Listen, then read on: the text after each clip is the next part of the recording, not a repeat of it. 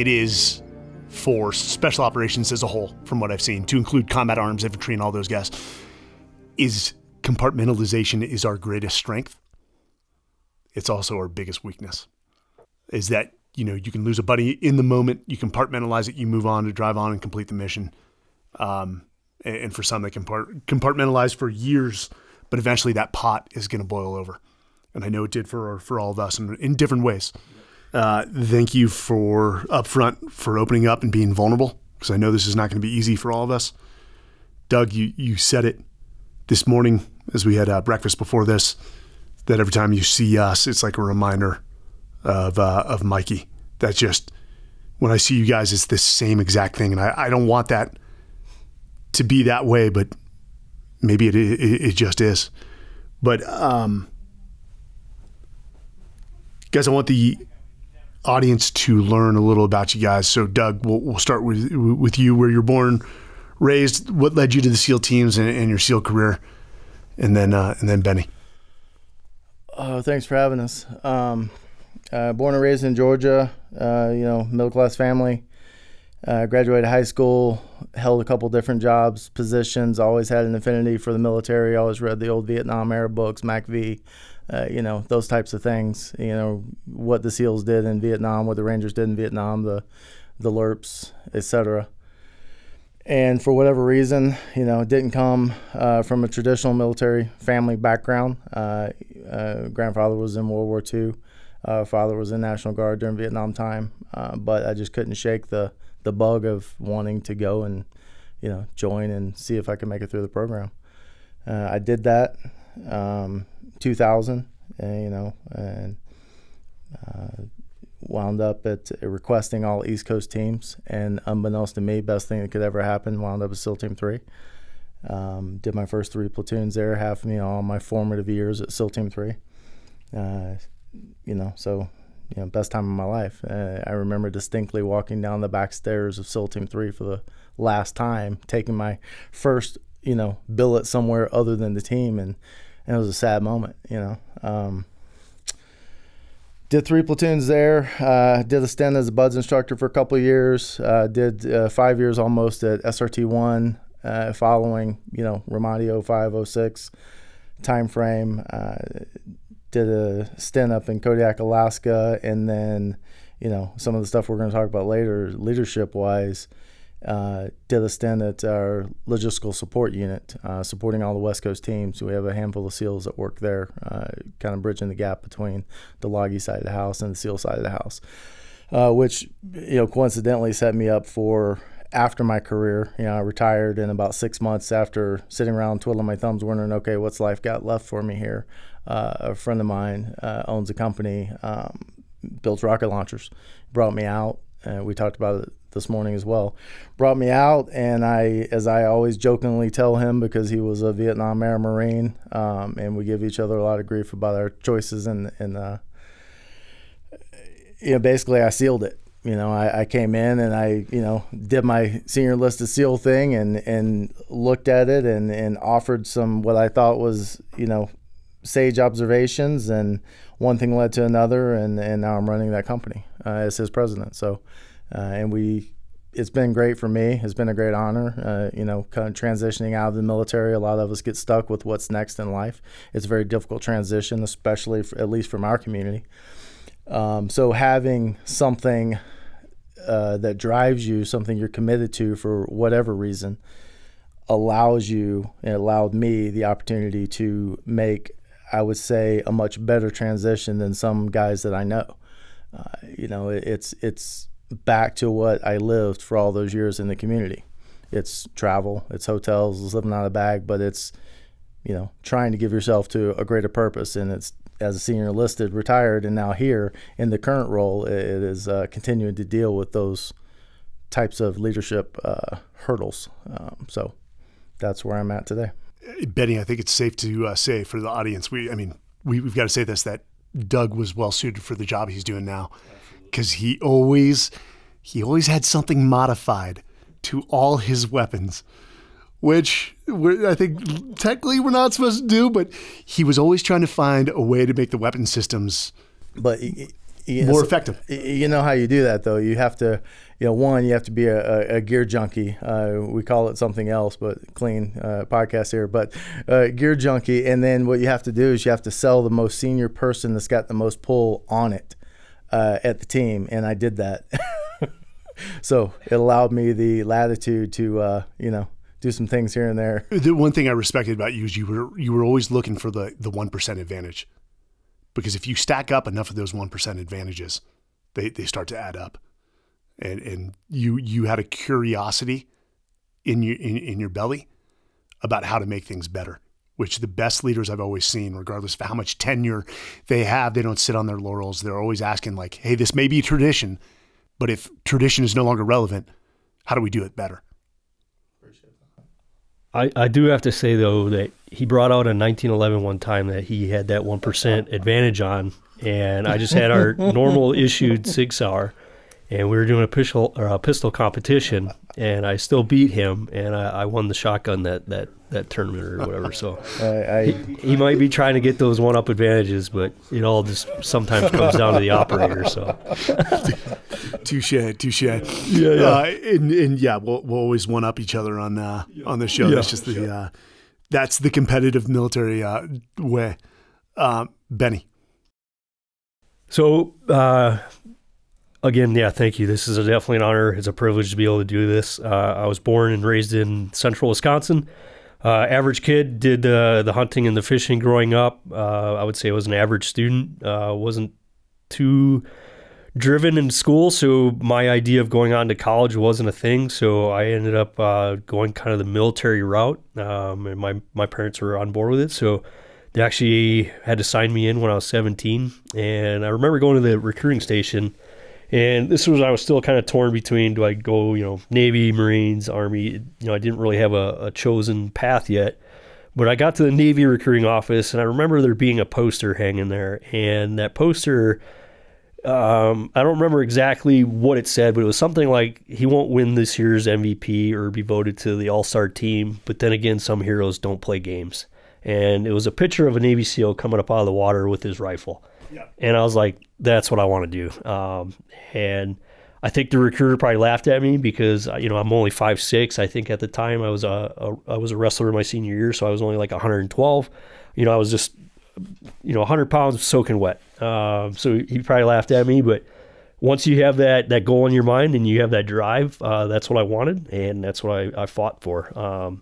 So I enlisted in the Navy with a goal and a dream to become a Navy SEAL. Like I say, I was only 17, turned 18 in boot camp, had orders to buds. I got rolled initially for some knee issues, but ended up graduating with class 232, and then checked in SEAL Team 3 right around the same time Doug did. And I was fortunate enough, I did 5 platoons. I went from a brand new guy to post-platoon chief, so that's basically unheard of. Normally, like Doug said, you only do about 3 platoons before you're kind of forced out to rotate and do a different job, kind of give back to the community, whether it's an instructor billet or rotating just to a different duty station. I would say I kind of begged and pleaded to stay at the command, just because I liked being operational. And part of it, I think, was because I didn't want to do any change. I liked deploying. I liked being operational. So like I say, I finished up my platoon chief slot out to Afghanistan, and then I went over to BUDS, became a dive phase instructor during second phase. And then out of BUDS, I got a commissioning as a warrant officer, went over to Team 5 for 2 rotations as a training officer, and when we deployed, I became the current operations officer. And then after that, I was kind of tired of deploying to the desert, so I took orders out to Hawaii.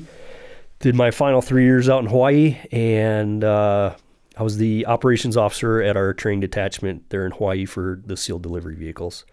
I did 21 and a half years. I thought I was going to be the career 33 CW05 retired, but medically my body started to kind of shut down once I took a desk job, and it was really hard for me to get the word retirement out of my mouth. But once it did, I'm kind of glad I did, and now I don't really look back. My purpose right now is I'm a stay-at-home dad, so I've been doing that for about a year, especially with this whole pandemic going on. My kids are virtual, going to school right now, so it definitely helps to be home with them, which is good. Yeah, that's me right now. So both of you, at a SEAL team, when you have 2 deployments under your belt, that's considered experience. And both of you guys had 2 combat deployments under your belt. And so we get back from the 05 deployment, in which mainly NSW forces were in Baghdad doing the personal security detail mission as well as direct action raids, Habaniya as well. So you guys get back and you're told, hey, due to the state of the war in Iraq, which things were not going well, you don't have 2 years to get ready to go back. You only have 1 year. And so you guys jump into a training cycle. You're in Task Unit Bruiser with Jocko Willink, and you guys are crushing the training. You're doing well. You're the best task unit. And then 3 weeks from deployment, you find out you're going to the worst place in the world, as voted by Time magazine in 2005, 2006, AR Ramadi, in which at this point it was the caliphate for Al-Qaeda. And for the listeners, if you don't know what caliphate means, it means their capital.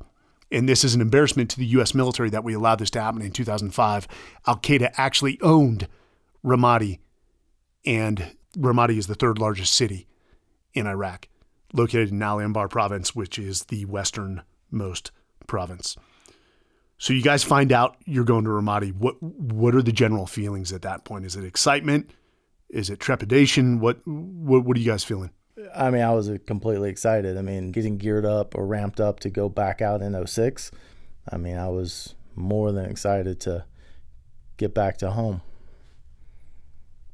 For myself, yeah. So we do these hellacious workups that a lot of times are harder than the actual deployments themselves.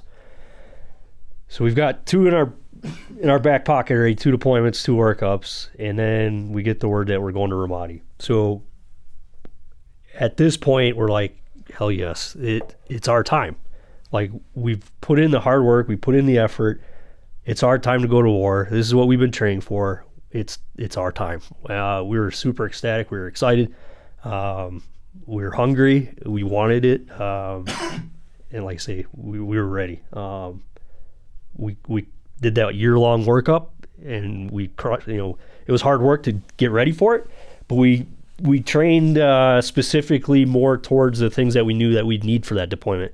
So a lot of the maritime stuff went out the window. It was more of the land-based stuff. It was more of the urban environment stuff. So we absolutely 100% thought we were ready for it. And then we get there, and I think we were ready, but we weren't that ready. You get to Ramadi, you're excited, and then reality slaps you in the freaking face. And I'm sure the reality set in early in deployment when Cowie was shot through the leg. That, this is as real as it comes. Talk to me about the early months of Ramadi and what was going through your head. War is new to us. It's not a workup anymore. Like, there's actually live rounds being thrown back at you. Like, you're in contacts. And I would say, 75% of the time we went out, we were getting shot at. It was after Mark who was killed that I actually wrote your letter, whatever we call that, the letter to your family, if the worst happens. A good point here, because it's going to lead into the story, is we had good intent, Doug, Benny. I don't think for us it was a question whether we go on that last mission or not. The answer was, yeah. Absolutely. Where do I need to be and with what? But we started to make a lot of planning errors with good intent. And what do they say? The road to hell is paved with good intentions. Benny, talk to me about that mission in inserting and setting up on the rooftop of that prominent building. So as far as the planning goes, I think this is kind of where we probably got a little bit complacent in our planning, because we typically did the same thing. We did what worked. So we picked out 2 mutually supporting rooftops that overlooked each other's front doorways. So like I say, they were mutually supporting each other. But it was on the southern side of, I think, Cop Eagle. So that was kind of the mindset was to protect Cop Eagle because they were still doing some T-barrier setup or something. But we picked the southern side, which is, I think was Al Farouk, which is an area that we really hadn't been down into yet. So it was still kind of new to us, but it was still probably the most dangerous in the Malab district. So, but I think we picked probably the best looking buildings with the imagery that we had. Maybe once we got set up, we probably could have looked at something a little different, but I felt like the buildings we took were pretty good. They were the prominent buildings. Yeah. I don't think there were any better selections. And we did do one mission in the Marab district previous to that. And we'd actually, I think, not that counts kill or matter, but I think we racked up something like 14 kills on that operation. Yeah. So it was a bad area. One of the most dangerous things, and you talked about complacency, is victory can be a dangerous thing. Growth can be a dangerous thing. Is we were highly successful. And it's not like we weren't looking at our procedures. We were doing after-action reviews. And some of those after-action reviews, after a mission where we're tired, having spent 48 hours in 130-degree heat, I mean, we took 1 hour after actions to say, hey, are we taking the right things? Do we need to adjust? But we were meeting with such a level of success. We're like, hey, let's just do more of it. Well, then one element that I think is missed, and again, that it's common misconception, a year or two later, one of the folks that was speaking to me, one of the docs at Bud's, a great guy, he asked me, hey, we're not talking about that day anymore. Tell me about something else. Well, what else do you want to talk about, right? I mean, that's kind of the attitude. Didn't want to be there in the first place. But one of the things that I did bring up as a story was when you and I think it was on my birthday on the 27th, and the three of us were in this, rooftop together, and we had a small set of, loopholes that we were looking through, and that vehicle pulled in, and a shot rang out and narrowly missed, basically hit the lip of the wall that we were laying down prone behind, missing our sniper holes. And we think it came from the trunk of that vehicle, and then it took off and disappeared. And he's like, oh, great, that's a great story. What did you do?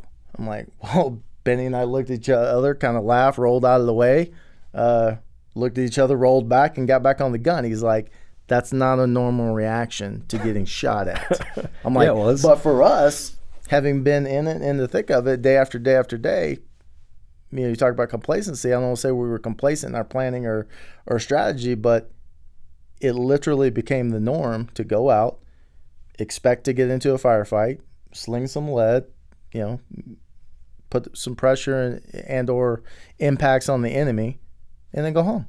I mean, that's what we were living for a while. So last mission, you guys insert like all the rest. September 28th, probably around 11 p.m. if I can remember. You leave, again, what was the Cop Eagle, and patrol out of Cop Eagle into the night. The elements split, each of the 4-man teams with their respective Iraqi scouts, and you assault or quietly take down the buildings, secure the families, and set up your sniper positions. Talk to me about the early mornings, because I know we were in contact pretty early as the first of the 506 actually came in to do a clearance op in that general area. I mean, for me, the day, it has some fog to it, to be honest. I know that Mikey was watching the road and a row of houses to our backs. Myself, you, and Benny, we set up our sniper overwatch positions. There was kind of a Z dog leg in the construction of the building. So I believe Benny had a big open field and the front door of our supporting looking east in his sights. Yes, you and I were both looking in the same general direction, slightly different angles, which coincidentally enough later led to our position switch. I do remember engaging one enemy combatant earlier that day. I believe you did as well. Yes. So, I mean, other than the first of the 506 doing clearance ops and us being in the area providing overwatch, I mean, it was kind of a somber day. I mean, it was traditional. It was hot. I mean, we had set up some shade structure material, some things over our positions, trying to provide a little relief from the heat. But it was kind of somber in the fact that it was really, other than those two initial engagements, it was quiet. And this was our token last mission. I mean, we were done at this point. And based on previous inserts and operations and subsequent exfills, we had done our engagements for the day. I mean, that was, we were all just kind of chatting. I mean, to be honest, I mean, that's, at one point Mike left the rear security because we also had a couple of the Iraqi support people up on the rooftop with us, and he came over and actually got on my gun and laid down in my, sniper hole. And it's one of the things that I regret the most. It's always great leaders, I think, have the most self-reflection and continuously evaluate, what we could have done differently. But on this particular day, that's probably the greatest amount of time I ever spent one-on-one with Mikey, was laying there next to him talking about the future and his next platoon and going home, etc. So that's a difficult memory to, I do remember there was a sense of excitement because we were proud of what we did. We were proud of the relationships we built with the Army and the Marine Corps. And I remember, because those conversations were happening probably at a greater rate than most of our previous operations because of that excitement. But I remember talking with Mikey. He was excited because he was going to sniper school, if you remember that. Yes. And I remember talking to him about a girl he was dating, and giving him advice, which I was not equipped to give on relationships, like the worst person.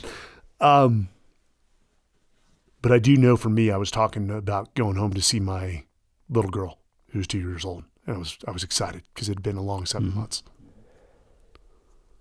Yeah, I was only dating at the time, so and it was my high school sweetheart at the time, and now she's my wife. So and we got the 3 kids. So I owe that to Mikey. So yeah, like you say, it was kind of a quiet morning other than the couple engagements you guys had. But I do want to bring in the fact that this was I want to say the first time that Jamil got his first sniper kill as well, and he was part of the other element.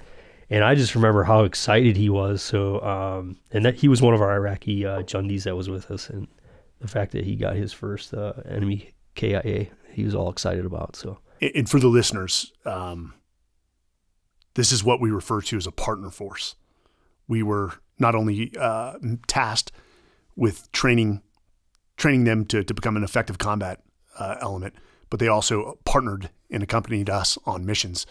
And we had a close relationship with these guys. 2 of them spoke almost perfect English, which is so rare. But we did consider them part of the team. Yeah, there was definitely a lot of conversations going on that day. Not to give away our position or anything. At that point, after our 2 engagements, it's kind of a TTP that we had, SOP. The gig's up. Everybody and their brother knows where we are. So, and we use that to our advantage on several previous operations with our, Overwatch or mutually supporting positions. But there was a lot of conversation going on because we were all excited. It was end of the time, as you said. I mean, who's not excited at the end of a deployment to get home and see their family and see their kids? I mean, at the time, you guys remember I had 3 boys, all grown now. And so, getting off deployment meant I could get on a plane and head back to Georgia and see my kids. So there was a lot to talk about and be excited about. The one thing that I think was different, or something that we saw was new, at least for the enemy TTP, was that they started setting up kind of blockade like trash, blocking off the avenue's approach to our position. So they're, like I say, kind of marking off our position. And I don't think we really ever seen this up to this point.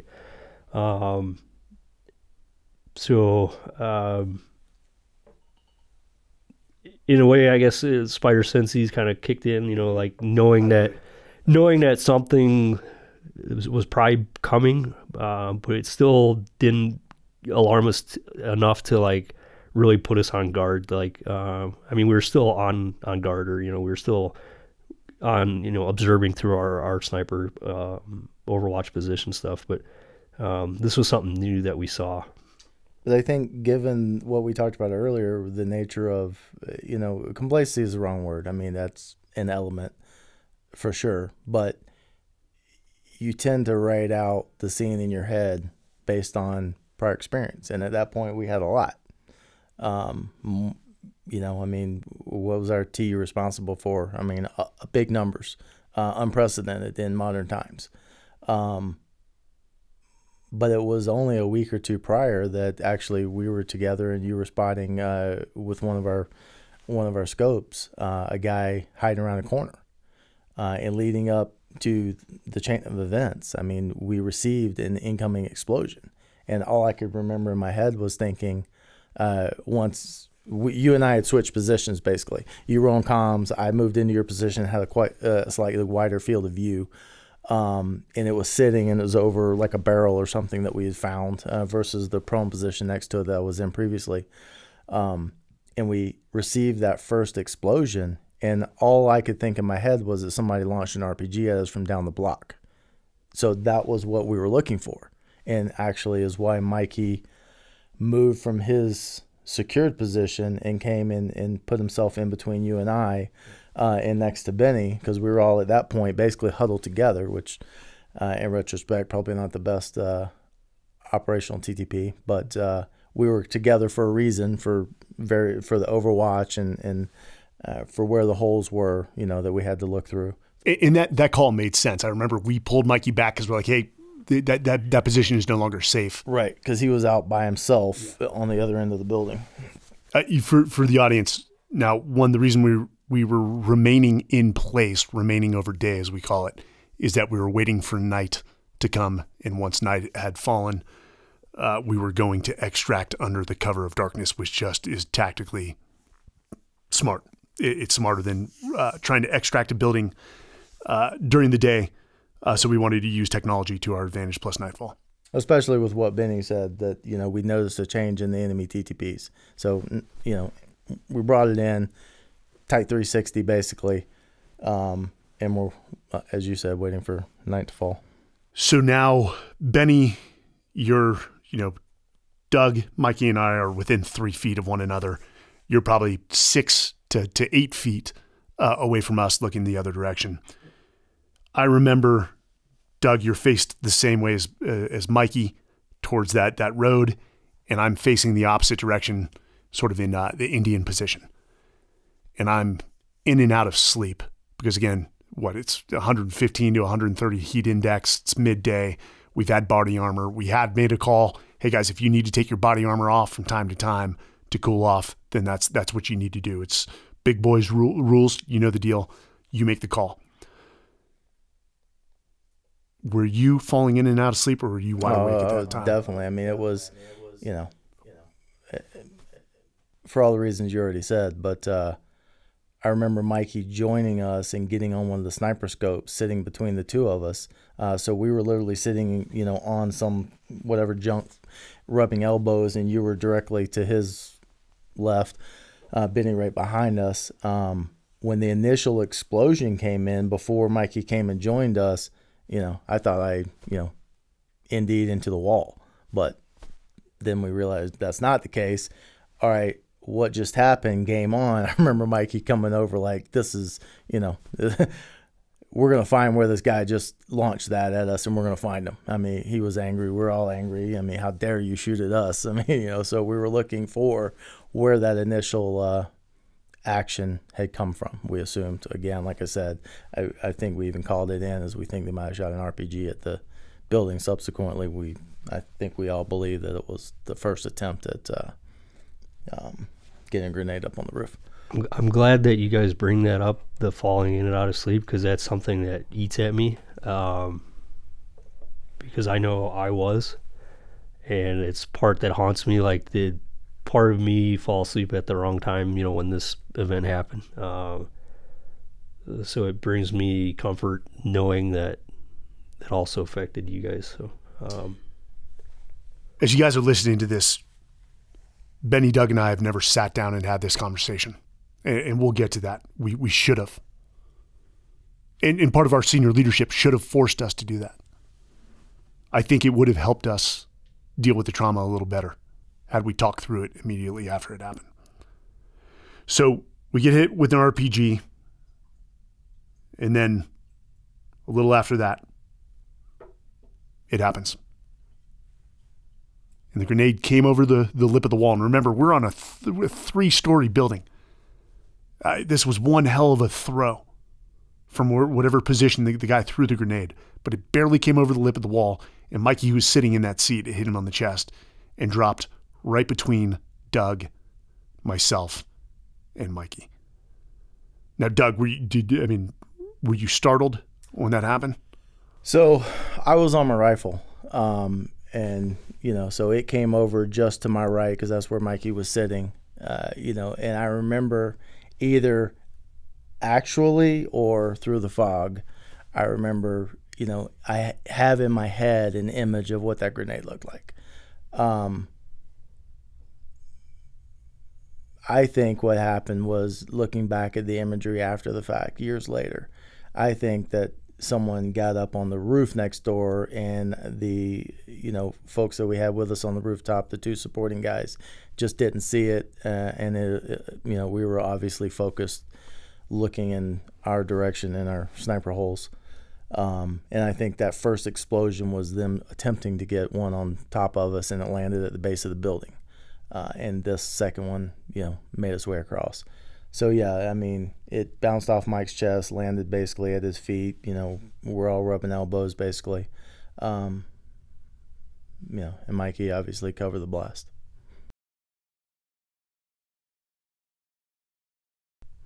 The most amazing thing out of that was, as we've talked about before, and it may or may not be in the citation, he was the only one that had a clear path to,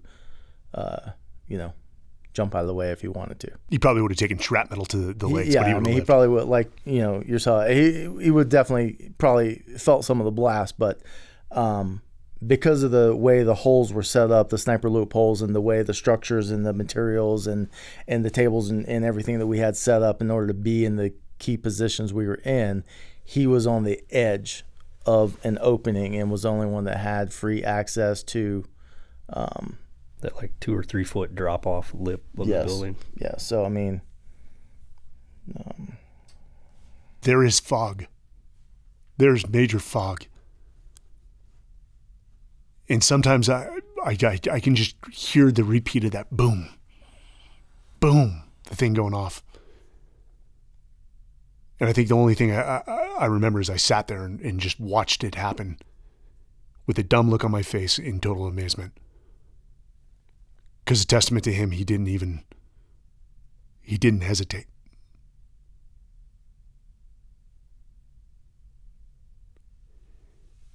And as it went off, he covered the majority of the blast, but it's not like the movies. When he covered the blast, he absorbed the most of the impact, but it also created a funnel to his left and right, directly in Doug and Mai's position. And I know Doug and I had very close wounds, except you'd also broken a arm. Is that correct? Yeah, just bilat frag through both legs, and then a piece went through the leg. So technically a break, but. So Doug and I both had close to anywhere from 20 to 30 holes in the legs. And I don't know about you, Doug, but it sort of flipped me over because I probably was moving the direction away from the grenade, and the concussion sort of flipped me over onto my face and on my chest. And all I felt was a pain I've never felt before. Whatever people say about getting shot and not feeling it, I felt this. Yeah, so I was up against that, as we described, the Z in the wall, basically, the architecture of the building. Mike and I were situated on a short section that formed the middle of that Z. So the blast, that I absorbed, that bypassed or Mikey, or went through Mikey, it bounced me off the wall. That explosion you could feel, and from there things get a little foggy from that concussion. I do remember my first recollection, and again, how much of it after the explosion is real or imagined, I don't honestly know 100%. But my recollection was once you kind of shake off some of the what just happened. I remember distinctly Benny rendering aid.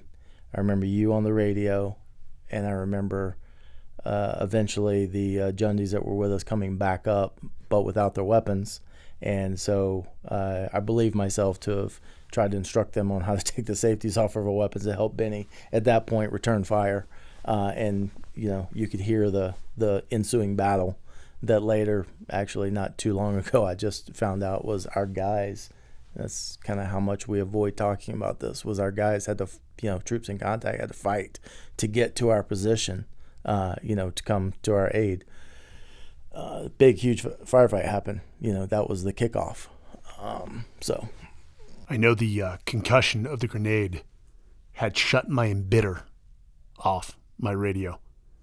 And still, I wasn't prepared to look at my legs. I didn't know if I had legs because of the pain. And I tried to get up and walk over because my radio was shut off, but I knew that Muhammad had the Motorola on him. And so I crawled over to him, got that Motorola, and that's actually the radio I was using because I knew Seth, who was in charge of the other rooftop, had Iraqis that had the Motorolas. Over to Jamil, I think. Yeah, and to show how off I was, I think I said Mayday over the radio. I said, troops in contact, we need help now. This is our position. And I put an all hands Mayday call on the radio. But I do remember you and I got back to Mikey, and I remember we're touching his chest and saying, hey, hold on, man, hold on. And there's not much you can patch up when somebody jumps on a grenade. But I do remember this. I remember watching you fire his Mark 48, and I've never seen, up to that point, as much as I knew, I've never seen a look on your face of such rage. Yeah. So my perspective, like I say, I was laying prone behind Mikey, so the blast, when it went out, obviously the side blast went out and hit you too, and then what went between his legs is what gave me shrapnel in my calves. All I remember is hearing the word grenade. I heard the blast, and then when I woke back up, I think I was only out for a few seconds, is I woke back up to utter chaos. Grown men screaming, moaning, just a scene that, I would like to forget, but obviously I never will. I remember dragging Mikey to a position more into the center of the rooftop just to get away from the lip of the rooftop, just to be able to, in case another grenade came up onto the rooftop, or I had no idea what was next. Like I say, I know that we were in the middle of a firefight because there's rounds going off and the whole communication to the other squad trying to get over to us. But Mikey, doing just a quick assessment that I could, seeing Doug. Mikey's got labored breathing. He's got, blood coming out of everything. There's small air bubbles, coming from everything. So the little bit of the medical equipment that we had on us, because we didn't have the medic with us, is our little blowout kit. So I'm breaking his open, I'm breaking mine open. The asterman chest seals aren't sticking anything because there's so much blood everywhere. The gauze, I'm trying to wrap up and stuff into everything I could. It's not working. I felt like every medical thing that we ever been taught up to that point just wasn't working. So after, I did as much as I could with him for, that moment. I think after the radio communication got out to get the other guys over to us, because we were in the middle of that firefight, I felt, like I say, vulnerable. I felt scared. I felt just alone. And then rage took over.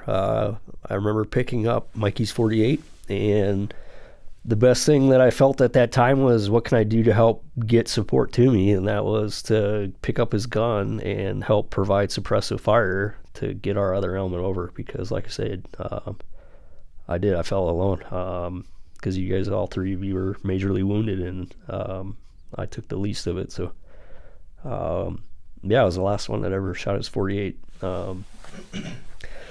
And his 48's still in Team 3, and every time I'd go back to Team 3, it's in the display case, and that's a constant reminder of that event too. So it was hard going back to Team 3, but there is a major sense of guilt that, Doug, I don't know how you feel, that we couldn't find a way to stand on our own 2 feet and pick up our guns and hold the line until help. And you talk about feeling helplessness. Doug and I are lying next to Mikey, watching the firefight go on. Yeah, it was completely helpless feeling.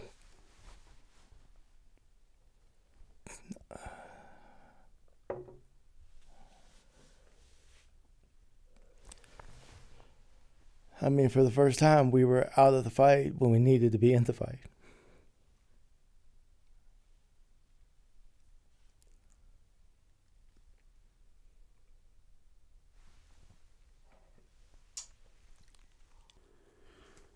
So as the element fought its way to us one time, totally distorted, it seemed like forever. I know we're in pain. We don't have morphine. It probably, in reality, was only 5 minutes. But I remember they run up to the rooftop, and somebody had already called for a Bradley to come on Farouk, the backside of us. And I remember 2 guys picked me up, like, sort of my arms around their shoulders. And they're like, hey, how do we get to the alley? And I remember we're leading them down. You're behind me. And then let's just say Jay was tasked with carrying Mikey. And Jay is one of the physical phenomena. He's a physical freak. And the Bradley's waiting. They throw Doug and I in there. And then Jay lays Mikey down into the back of the Bradley and jumps in with us. And I remember, again, we're looking at Mikey. It's almost like just staring at what you had caused. And Jay was physically exhausted. And I felt bad. I sort of had to yell at him. I'm like, hey, what are you doing? Hey, start chest compressions on him. And he sort of snapped to. And we've talked about that. And he said, hey, thanks for snapping me out of it. I'm like, bro, I'm sorry. I yelled at you. But it seemed like that ride to the Corregidor aid station seemed like 30 minutes, man. Yeah, I remember, it's funny, it was, I had broken out, whatever. I remember watching what Benny just described. And again, feeling like there's something we could or should be doing, but couldn't. I remember Seth, who's no longer with us, stopping at me and assessing the situation. I remember, a guy, we'll call him DV, dropped an additional tourniquet on my stomach and, to put on me.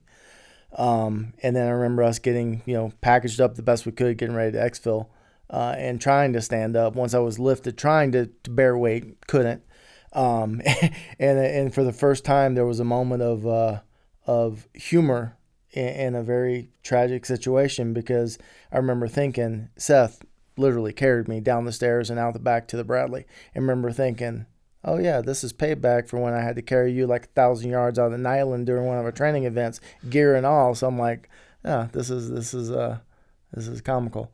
But yeah, I remember getting into the Bradley, wondering where Benny was, quite honestly, and then quickly realizing there's only 4 guys left out there because there's 4 of us in the Bradley, so we swapped a person. And then, that was probably the longest ride of my life back to, being there next to Mikey for that ride. And Benny, you had to go back up on that rooftop, get all the serialized equipment, get our weapons, then go back to the other rooftop that the guys were on, get that equipment, and then extract. Yeah, so to back up just a little bit, trying to get Mikey off the rooftop, I was helping Jay, and to carry essentially dead weight, and Mikey wasn't a small person, and just being covered in blood, you know, he's slick. It was hard because the stairwell that went up to the rooftop wasn't that wide, so like just trying to move his body down. Like say you talk about Jay being exhausted, like I remember just being absolutely just wiped. But yeah, loading. I was there, loading all three of you guys up in the back of the Bradley, and you know, once you watch the ramp go up, you're like, I don't know when's the next time I'm going to see you guys. But yeah, so ramp goes up and I'm still there. I have to immediately, like you say, kind of compartmentalize that incident is done. Now I'm still in the thick of the operation or the fight. So we were forced to kind of go back up to the rooftop and get all of our sensitive gear. You know, obviously, you know, weapon systems are still up there, communication systems, backpacks, rucksacks, all that kind of stuff. So,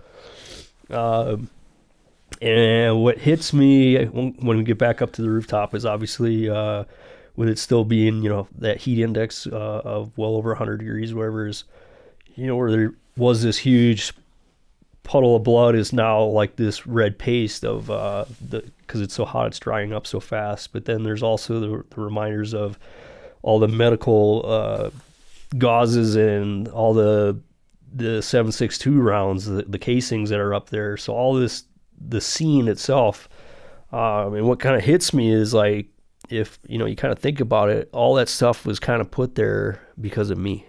So I felt like that scene, it's like another, it's a reminder, like it kind of just eats at me. Like a lot of that stuff that was left on the rooftop was put there because of me.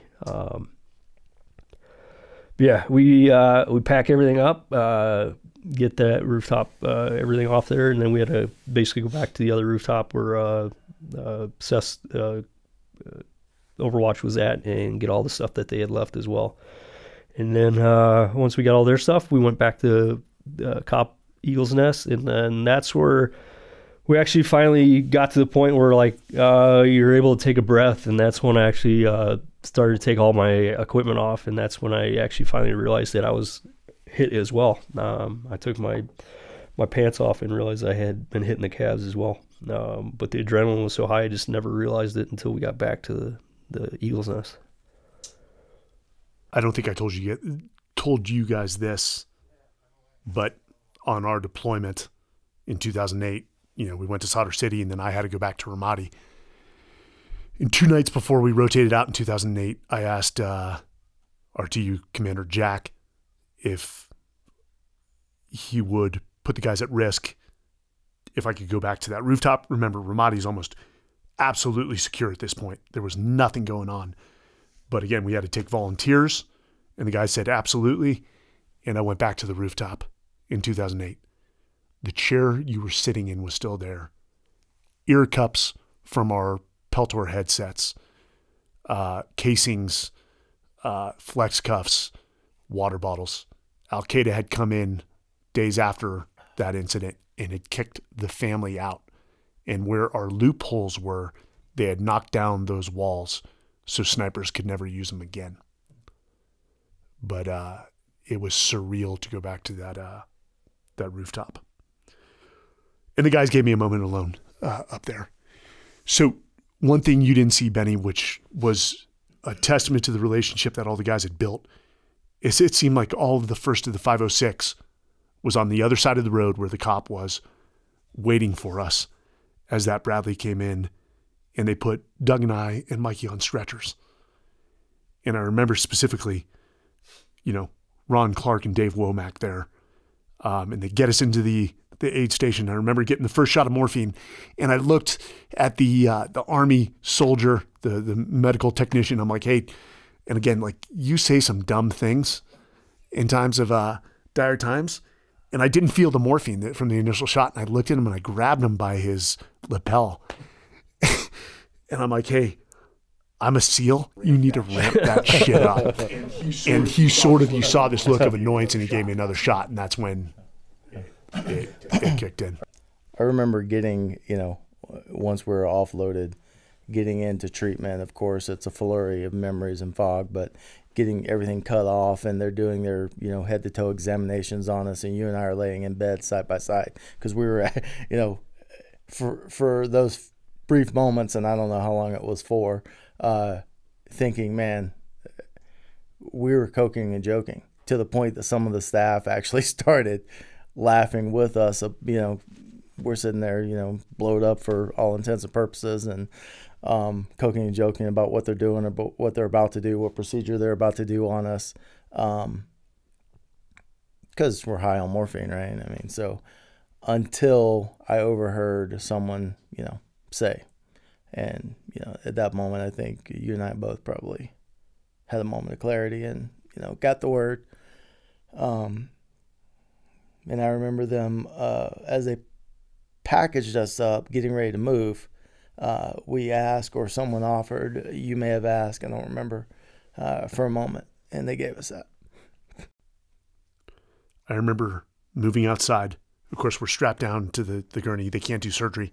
It's an aid station. They need to get Doug and I to Habania, where there's a surgical capability as quickly as possible. But I remember Dave Womack took the Oakleys off his face and put them on me because we're directly in the sun. And I remember Ron Clark with Mikey, and the CH-47 comes in and we go off. As we got to Habania, they needed to get us into surgery rapidly. But since they knew we weren't in as much pain with morphine, and Doug, I don't know if you remember this, they wanted to give us 3 to 5 minutes with Mikey's body, which was, at the time, I didn't appreciate it because it felt like rubbing a dog's nose in the mess that they had just created. Like, you did this. But I again, they had the best intent, but I remember... Yeah, I mean, it was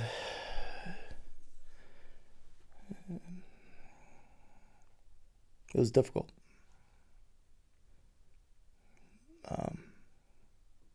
And yeah, there's an extreme sense of guilt.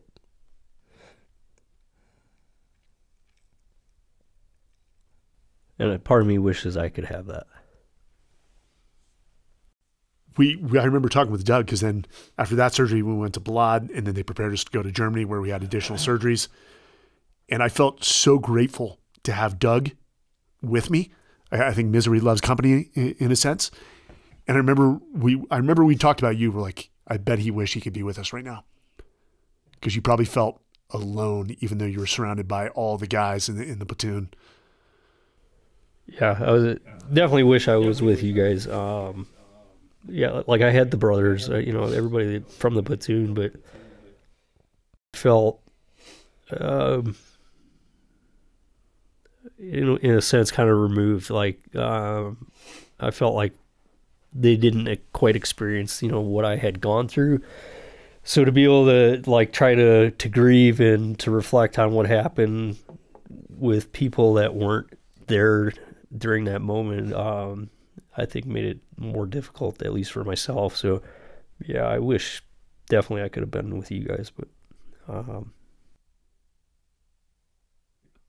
I do remember in Germany, one, we had a lot of visitors. I mean, and stuff, even when we got to Habania, the task unit there led by Rob was all there. I mean, that brotherhood wraps their arms around you, and they do what they can to console you as best as possible. But Doug and I had a bad nurse. Do you remember this? She was older, and she was just sort of rude, and so we got testy with her. And they'd always ask, how much pain are you in? Of course, the answer was going to be 10, because I want the morphine. And she was rude to us, and we gave a rude answer, and she injected the morphine quickly, and you and I got severe nausea to the point of we wanted to throw up. And I remember we were laughing.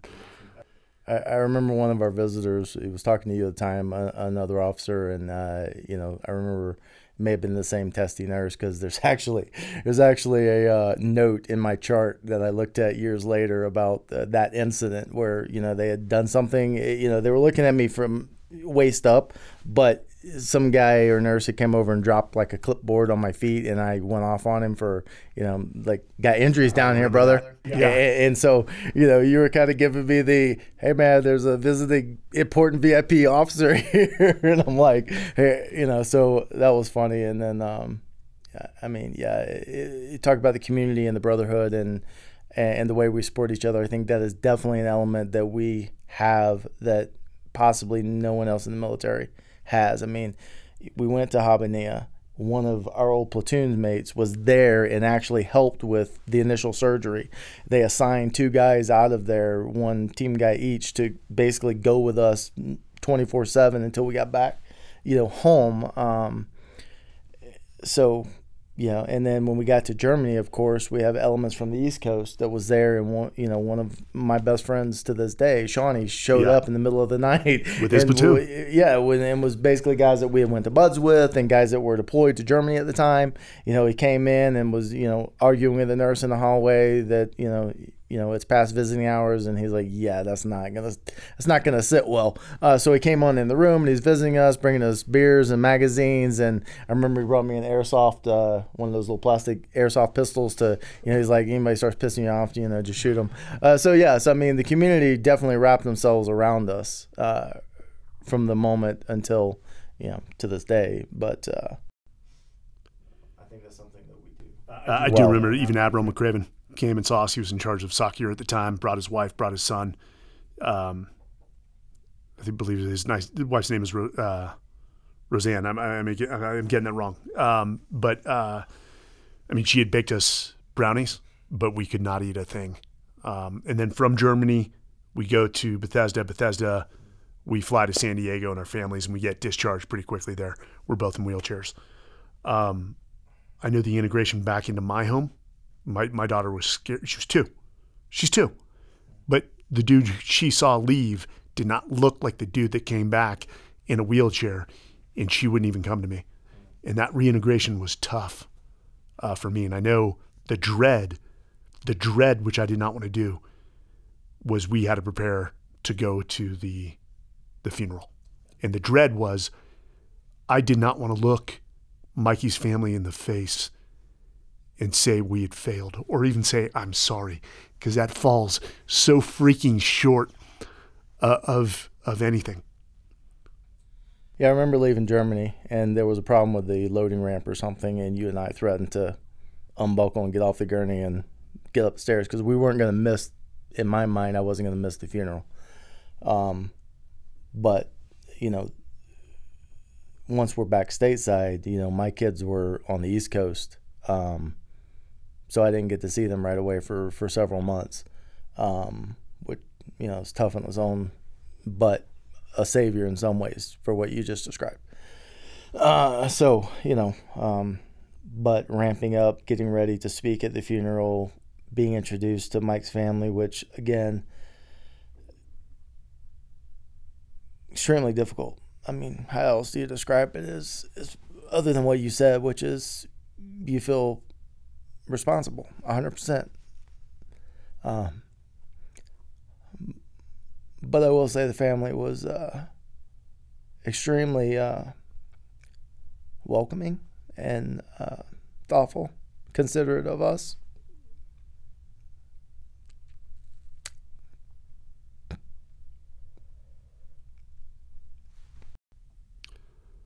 And I remember you joined us. And it was the first time we got to really see you. But what sticks is I'm building up the courage to talk to Mikey's mom, to meet the family. And I remember the 2 of us getting in the wheelchairs because we rode in the same car. I think you were in that car as well. Is you're getting ready, and she comes up, and we don't know what she looks like. And she comes up, and the first words out of her mouth, I don't know if you remember this, is I'm so glad you guys are okay. Whatever pre-planned thing I had said to say is gone. Testament to that family and the fact that they are so selfless and all they do is care about others is why Mikey was who Mikey was. That funeral was awful.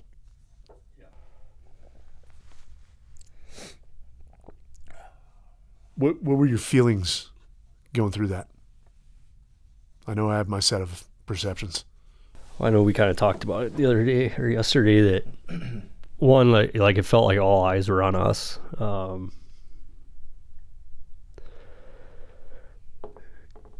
The whole it just felt like the whole kind of community was looking at us. Like I say, the family I felt like was very opening and glad that we were okay. But like how long it took for the tridents being pinned onto the coffin and that sound echoing through Rosecrans there, like it was I don't even know how to put a word to it. It's hollow. Yeah, hollow is a good word. Just that thumping sound, what felt like forever.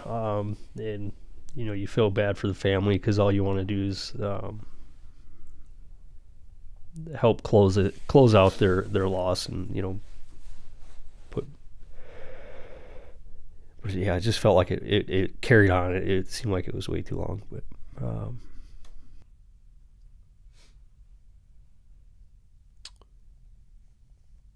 I know we've talked about this and I know the answer, but I'll ask it anyways. Do you guys keep up with the family? No. I know you did intimately in the year after, and probably the few couple of years after Mikey's death. And I'm the same way. I don't keep up with the family. Just wanted to hear why that's so hard to do.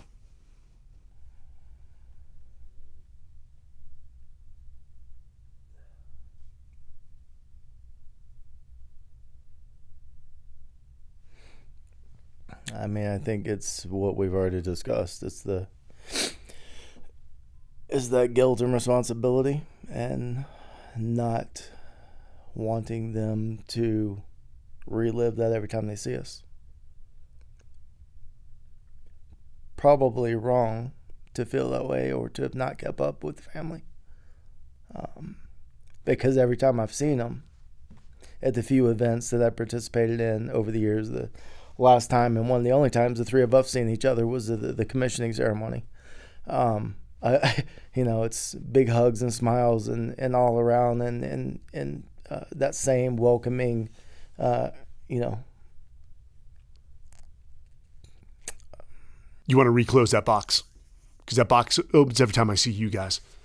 And then I'll see you in 5 years, reopen that box, and I want to close it as quickly as possible again. Yeah, it's that reminder. And I feel that whole, the guilt and the shame pops back up. Like I go to all, you know, these big events, the christening, the commissioning, the Camp Monsoor, La Posa, the dedication stuff. You know, I go for the family, but at the same time, like you say, it opens that box back up, and the whole guilt and shame creeps back in, and it's just that reminder that, you know, it eats away at you. So in a way, it's just easier to keep that box closed. Yeah, I know for you guys as well as myself, some of your kids were born, all your kids were born. Your daughter was already here. My older sons were already here, but you know, my youngest son Evan was born after, and he has this just connection to Mikey.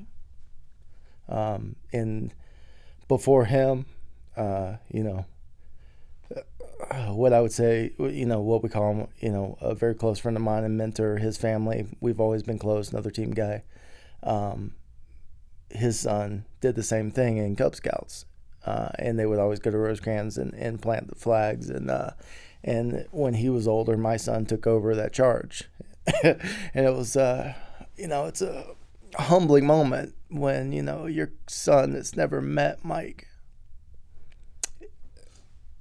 you know, has to ensure that, you know, his gravesite is secured so that he can be the one to plant the flag. I think that's partly why I had to get out of San Diego. Is I'm sure, like you guys, I would go to Fort Rosecrans, which for the listeners is the military cemetery located very close to the SEAL teams on the West Coast. And I'd bring a new trident and I'd leave it on top of his tombstone every Sunday. And in fact, one of those Sundays, I remember I was going to get donuts for my daughter coming back from that. It was early Sunday morning. and I walked across the street. The cop gave me a ticket for jaywalking. I could not talk my way out of that one and got very, very heated. But I had to get out of San Diego. It was that constant reminder of that. I know one of the things, even though we pride ourselves on after-action reviews, we never sat down and talked about that day other than writing whatever citations we had to write or witness statements for Mikey's Medal of Honor, which he was posthumously awarded the Medal of Honor by President Bush. Yeah, I remember being in the hospital and you and I writing to write it up. I mean, that's a slam dunk. One that happens very rarely, but when somebody chooses to jump on a grenade, there are very few outcomes but death. And you're giving your life to save your brothers. Do you think had we sat down, if leadership had forced us to sit down and say, hey, let's talk through this. We're not looking to place blame, but there are some definite lessons learned that need to be passed to the next generation or to the SEAL teams deploying after you. Do you think that would help with the overall healing from that trauma? I don't know that it would help the overall healing per se. I mean, it's been 15 years, and it's the first time the three of us are literally in a room together talking through the event.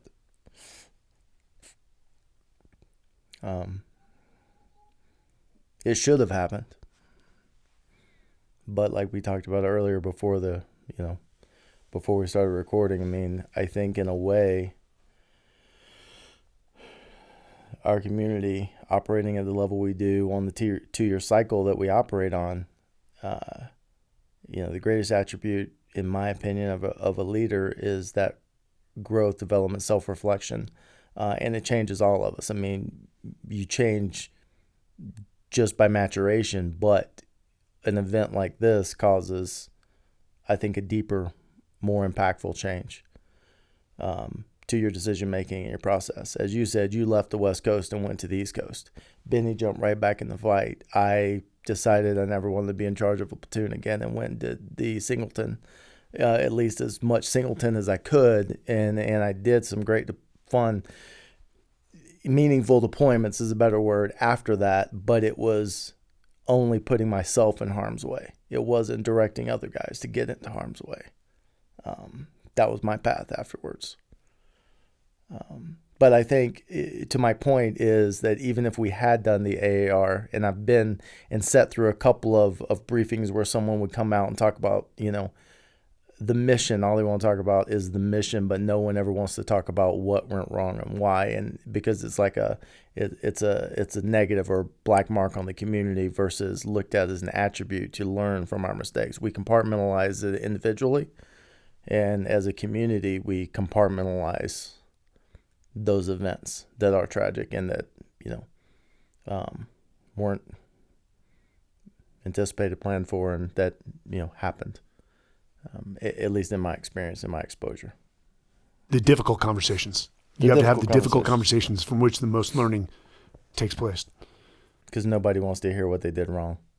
Nobody wants to talk about the lessons learned. And as we talked about earlier, we live on a 2-year cycle, especially as leaders. In most venues, especially the military, in our community, we live on 2-year cycles. So you've got 2 years to make an impact and write a decent fit rep to get prepared for the next gig. So you really don't have the time invested, you spend the first 6 months figuring out the new command or the new job. You spend the last 6 months getting ready for the next gig. So you got a year to come up with something to make a change so that you have something to put into the fit rep. And that's not all bad. It's just, it's cyclic and it's short. So I think we could do a much better job learning from both positive and negative. So if and we're in Boulder, Colorado recording this, if I pulled 10 people off the street right now and said, hey, have you ever heard of Michael Monsoor? The answer is probably no. And especially for our youth, this is somebody who should be talked about in school, not for the component of war, for the component of such selflessness and sacrifice what, you're looking at an audience right now. What would you want them to know about Mikey? About the amazing, not perfect, but the amazing individual he was, and how we can all strive to be a little more like Mikey. First off, I'd say like just his hard work ethic. Like he never complained about anything. Like if the mission entailed him being a communicator and an automatic weapons gunner, and like if for whatever reason he had to carry something else, he never complained about it. Like he would man up and just do it. So like his hard work ethic, I think, was definitely a huge attribute that he carried. And he was definitely a humble person. Like I definitely feel I carry my humility or my humblenism, I don't know if that's a word, based off of him. Nothing came easy to him. No. He was not the most talented SEAL. Nothing came easy, but he just no quit. No quit. Yep. Yeah, like you said, I mean, the greatest attributes Mikey possessed was his humility, his loyalty to the team, to the fight, his selflessness and sacrifice, obviously. And it's unfortunate that, as you alluded to, a lot of people don't know who he is or what he did, and they should. I mean, there's one, just for the greatness of the individual, that served this country. But as we're talking about, what makes a great leader, finding the uniqueness within someone and forcing them or encouraging them to get outside of their comfort zone, get outside of that box, and get better at what you're not good at. That's going to help you become not only competent but confident in your abilities. And he represented all of those things. I used to say it as a shooting instructor. I can train you and make you competent, and I can mentor you to make you confident, because you got to have the competency to run a gun. You got to have the confidence to take the shot. But it translates to anything else we do in this world, corporate or otherwise. I mean, you got to find those uniquenesses within each individual, find out what they enjoy, find out what they're passionate about. You kind of got to pull those strings, peel back those layers, and encourage development. Because, be honest, most people either lack the initiative, the drive, or a skill set, a competency, or the confidence to succeed. And I think great leaders find those things and help do all three of the things I said earlier: coach, teach, and mentor. Mikey certainly represented the best in all of us, and had the humility to live his life that way. He was a quiet dude. He was a man of few words. He didn't need to. He spoke through his actions. Do you guys remember what he wrote under the bill of his cover? It was like never quit or No regrets. Quit. Oh, yeah. I will never quit. I'll never quit. But yeah, his other line was no regrets. No regrets. No regrets. Yeah, no regrets. I remember when his mother had those dog tags made for us. I mean, that was his mantra was, no regrets. It's on his tombstone. No regrets. Live your life so that the fear of death can never enter your heart. And he lives up to that. I think the thing that, again, you find this out after the fact of what he'd written to his mom. But you guys remember the line, "I'm with the boys, and that's as good as it gets"? He'd written that. "I'm with the boys, and that's as good as it gets." That's awesome. He believed in his tribe, and we were his tribe. And a testament to his character that you guys have just described, he was willing to give his life to protect anyone in that tribe. Do you guys feel fortunate I say that day was my worst day, and it was also my best day. Worse than that, we lost Mikey. But I feel fortunate that very few people ever see such a act of sacrifice like that. And I feel fortunate when I say that. It's not, I wish I didn't have to see that, is that he was in our lives. For the aspect of Mikey, of course, fortunate to have been in his company, to have seen something that selfless.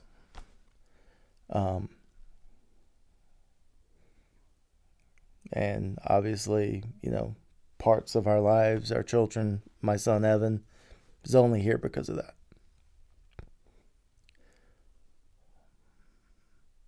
But I think you struggle. We obviously are struggling right now, but you struggle with what happened. And, a lot of internal strife and self-reflection. I mean, I think there's, I read it. I don't know who said it, and it's not bravado. I don't think warriors are meant to survive the battlefield. Otherwise, we wouldn't have 22, 23 soldiers killing themselves every day via suicide. And we wouldn't have such a tough time transitioning back to the normal world. That's just a fact. At least it is for me. It's difficult. You learn, you grow, you're educated, and you live your life doing a thing, getting to the Super Bowl, and then it's over. And you have to figure out what's next. And hopefully it's family. Hopefully it's our wives and our kids and our loved ones. And but that in itself is difficult for a lot of guys and girls. Well, there's trauma with war. And we'll continue to deal with that. And that's life. And we're not going to move on easily knowing that Mikey's not with us. But the best parts of him are with us. When you talk about him like you are now. But for all those veterans listening, as you talked about veteran suicide, you got to look at the bright side too. We few. We happy few. We band of brothers. For he who sheds his blood with me today is forever my brother. It's been 15 years on September 29th, 1 week from now. 15 years since we've sat down or forced ourselves to sit down and have this talk. And I don't want it to be another 15 years. And my concern for you guys too is I want you guys to be freaking happy. And I know Mikey would want us all to smile and live our lives.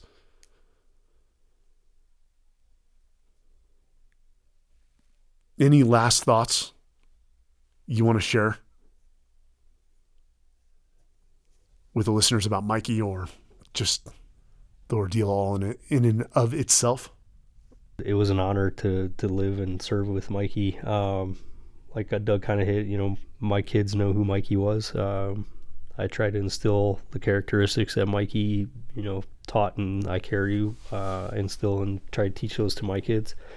Even as when I was an instructor, I tried to tell Mikey's story to all the new students coming up to become Navy SEALs. His story, just because it needs to be told, because he's one of the best. He is the best. And like I say, it's truly been an honor. I can only echo that. I did the same thing as a BUDS instructor. It's tough, but sometimes you get there, they want to hear the story, or they've heard, they get to know that, you were there and they want to hear. So you tell the story the best you can. It was certainly an honor to serve with him and with you guys. I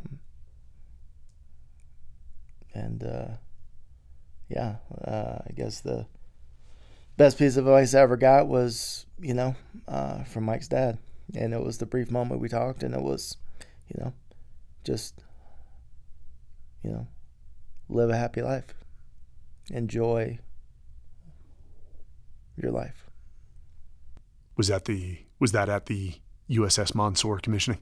That was when we initially came home and we first met the family. Didn't know what to say. didn't know how to engage, and haven't really engaged with him since. I spoke to him briefly at the commissioning, but he was a Vietnam era warrior, so can't imagine what that's like, and not sure if one of my children will follow in the military footsteps, and obviously that's always at the forefront of your mind and the concern, how I personally would handle that. But all I can say is Mikey was the best, and he embodied the best of all of us. An amazing family, an amazing man. Guys, I've learned that we don't say this enough, and I'm going to close this way. I love you guys. Love you too, brother. I genuinely love you guys. And I want you to be happy. And I'm sorry for not keeping up with you the way I should. And I know you feel the same way.